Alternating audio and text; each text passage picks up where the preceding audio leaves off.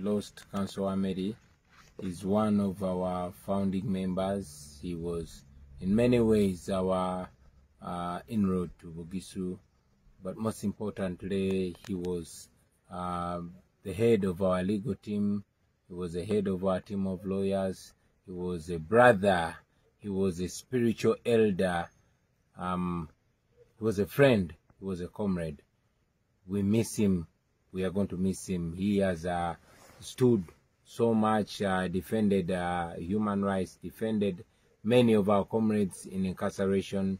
Like I already mentioned, he was the head of our legal team. He was our NEC member. So we are going to miss him a great deal. You remember Wameli was awarded last year as the best human rights defender, the best human rights lawyer by the Uganda Law Society. And many, especially disadvantaged people, depended on his legal expertise to stay out of prisons. So we are only wondering how we're going to manage without Anthony Wameli. People are wondering how you managed to cater for his bills since he has been in America for all this long.